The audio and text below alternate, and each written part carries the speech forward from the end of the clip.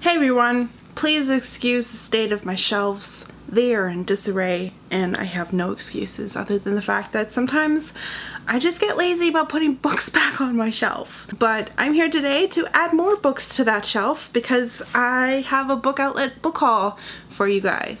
First off, I just want to point out that I am aware, I don't know if you're aware, I don't know if you care, but I'm aware that I haven't been putting out as many videos as I'd like, and that is because I work 5 days a week and my sleep schedule is completely horrible. I am up all night till 5, 6 in the morning, I sleep all day, and then I get up for work for 3, and then I work all day, all afternoon. So usually when I get home from work, I'm not really in the mood to film, or I'm just too lazy to film, and so I reserve my days off for filming, and sometimes I don't even feel like filming on those days because I'm just trying to recuperate. I'm not even reading during that time. Like, I'm not reading as much as I'd like to as well, so it's kind of like I should make a video, but I also should read. It's very Catch-22-esque. But you don't want to hear any more about that. You want to see the books that I have in this book haul because it's a pretty big book haul. The box that I have is huge and heavy. Oh, it was a doozy to get home because I missed the package delivery on Friday. So last week, Book Outlet had their summer sale. It was awesome. I haven't ordered from BookOutlet in a while, so they had a lot of new stuff that I hadn't seen before, so I went a little crazy. Was a little disappointed I didn't get some of the books I wanted because they went really fast, but that's fine. Completely fine. So the entire website was 15% off, and I had a $5 off coupon as well, so I went to town. I treated myself with some books because I haven't had a good book haul like this in a while. Yes, I bought a lot of books last month, but you know, whatever. Alright, so this is the box that I'm going to unbox for you. It is heavy as crap. So heavy. So heavy.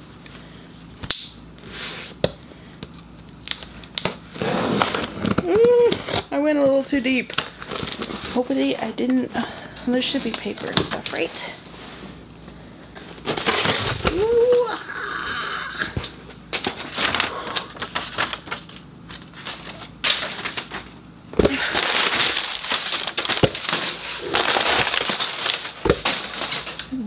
Okay. So when I made my order, I did not know that they had brought back the Book Outlet bear. And so because I had a big one, I got the Book Outlet bear. It is adorable. It's nice and soft. It's so cute. It's another thing to put on my shelf. You can hang, nope, that's too high. These books are gonna have to go away. You go up here and you just see here, okay? There. We're just gonna go in order that I pick them off the shelves. So first is Kinslayer by J. Kristoff. This is book 2 in the Lotus War books. I don't know if it's a trilogy or more than 3. I have the first book, so I got the second book because I have this thing, and this is a reoccurring theme in this, just so you know, and I don't repeat myself. I'd rather marathon a series than read a book and wait, because then too much time goes by between reading book 1 and book 2 that I feel like I need to reread, and that takes time off of reading other books. Next I have Red Spikes by Margot Lanigan. I think this is a series of short stories. I'm trying again with the short story thing. This time this is stories, 10 tales to poke and jab at your darkest fears and secret desires. So let's try something else with these short story things. I usually don't like getting scratch and dent books, but there's also the book cover might not always match the book that you get. I got A Great and Terrible Beauty by Libba Bray. The one on the website had like the title up here, but you know, it's minor details. It's fine.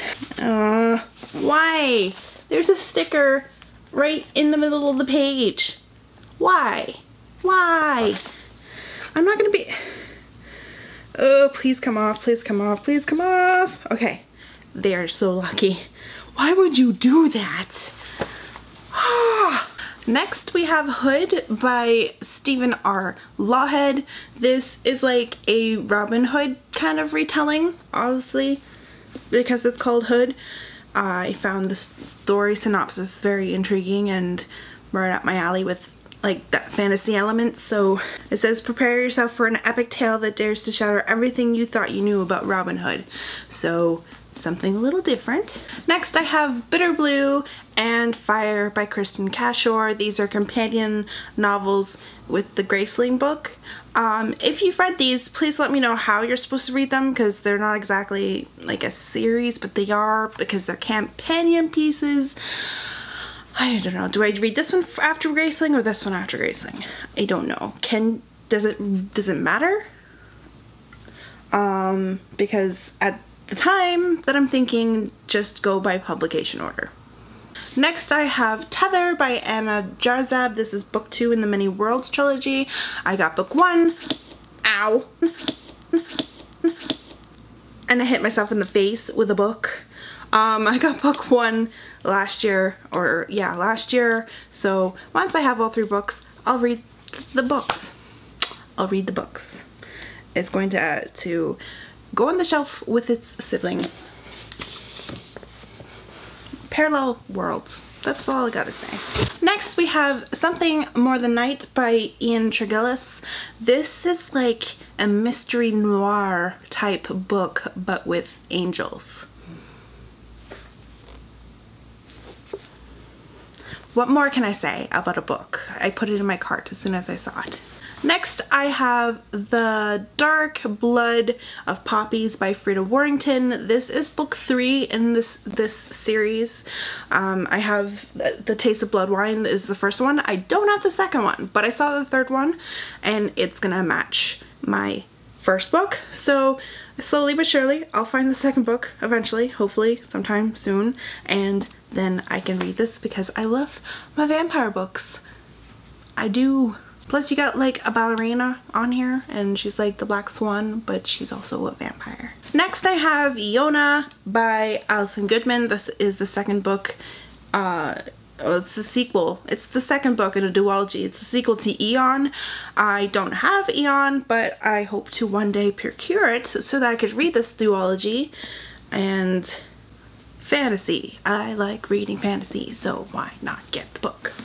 Alias Hook by Lisa Jensen. This cover just is gorgeous. I don't know if it's the stark contrast between this shade of blue-purple against the white. Captain Hook, Peter Pan, stuff happens. Like, if you want to know more about these books, ooh. I'm sorry, but sometimes when I get hardbacks and they're a nice surprise, This is gorgeous. This is a nice hardback and doesn't have a book jacket, but I don't know if you can see this, but it's just like, so this is The Watchmaker of Filigree Street by Natasha Pulley. Just putting that out there, but oh, this is adorable. I love this cover. I love the feel of this book. I'm in love with this book, and I hope it's a really beautiful story. I guess the only way I could describe this is to read the back. He lives his life like clockwork until he met the watchmaker. 1883, Thaniel Steepleton returns home to his tiny London apartment to find a gold pocket watch on his pillow. 6 months later, the mysterious timepiece saves his life, drawing him away from a blast that destroys Scotland Yard. At last, he goes in search of its maker, Kaita Mori, a kind, lonely immigrant from Japan. Although Mori seems harmless, a chain of unexplainable events soon suggests that he must be hiding something. When Grace Caro, Oxford physicist, unwittingly interferes, Thaniel is torn between opposing loyalties. And then it's blurbed that The Watchmaker of Filigree Street is a sweeping atmospheric narrative that takes the reader on an unexpected journey through Victorian London, Japan, and its Civil War as its civil war crumbles long-standing traditions and blending historical events with dazzling flights of fancy, it opens doors to a strange and magical past. So, yes, this is absolutely beautiful. I love this.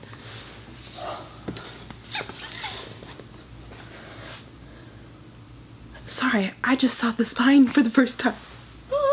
Next we have The Winter's Curse by Marie Rudkowski. This is the first book of the trilogy. I've heard lots of people just talk about this book, so I'm going to pick this one up. I don't know if I'm going to like it because I've heard the synopsis and I'm just like, meh. But, you know, BookOutlet, cheap. Let's try it out. I could just go to the library. That would be the smart thing to do, right? Next we have Beastly Bones by William Ritter. This is the second book in the Jacoby novels. Yeah, I have the first one and now I have the second one, Story of My Life. The last book that I have to show for you today is Night's Shadow by Sebastian de Castell. This is book 2 in the Greatcoats series. I don't have the first book, but the third book just came out. Sam from Sam's Nonsense raves about this series so far. She's read the first 2 books and she's currently reading the third one, and so I just want to read these and hopefully give her maybe a buddy to gush about it with, because, you know, so far out of my Goodread friends, she's the only one who's read these. So hopefully I can get to the first book, though I'm only finding the white cover, so I might have the second book be yellow, whereas the first book will be white and the third book will be white. I don't know. I bought this for dirt cheap. These books are like, the hardback is like $30, so let's see. Ooh, nice map. This is like Three Musketeer-esque meets Game of Thrones kind of fantasy world, so hopefully I can find the first book soon and read these because I want to read them very soon. So that is my book haul right there. All those books. I just unhauled 20 books and now I have 15 to go into their place. Alright, so that's all from us. I would like to have a little, I don't know, competition or so to see the best name to name this bear, because all my stuffed animals have names. All 2 of them. Actually I have 3. One of them is not named and I don't know why, because it's an albino alligator. But I'm just realizing that my stuffed animals are really dirty. I have St. Jimmy, the snowman, and which I just call Jimmy, and then this is Pookie. Someone else named him and I just stuck with it. Both of these I think came from Hot Topic or something, but Pookie keeps my spare needles for needle and thread and stuff. So Jimmy sits on top of my bookshelves, and I guess Pookie does too. I don't know. But they have now an adorable new friend, so leave your suggestions for names in the comments below and we will see what my new BookOutlet bear is going to be called. He's so soft. He's like a cat. Anyway, that's all for me. I will see you guys in my next video. Bye!